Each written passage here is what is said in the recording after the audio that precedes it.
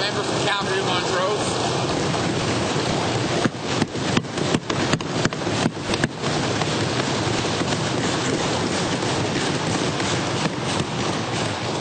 Thank you very much, Mr. Speaker. Mr. Speaker, in a democratic society, next to the rule of law, I think one of the most fundamental components of a successful democratic society is quality, accessible public education.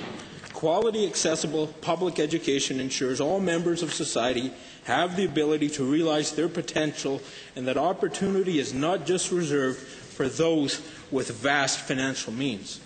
Mr. Speaker, the moment public education stalls, we as a society stall. It is imperative that our education system continuously progress to ensure our citizens are able to realize the most of their potential.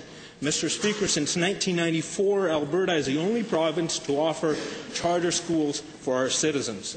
Today, we have 13 different charter schools serving almost 8,000 students. I have recently met with many families discussing the remarkable work their children's charter schools are doing. Charter schools are essential in pioneering programs that can eventually offer great opportunities for students, not just in charter schools, but also by sharing with the greater public system innovations that are taking place in charter schools, all students in Alberta. Mr. Speaker, these parents are concerned that the government is planning to do away with charter schools, at least in their present form. I want to make it clear to all my constituents and all the parents out there that I fully support charter schools. I recognize that charter schools have been seeking permanent mandates and better school facilities for some time now. I fully support these directions.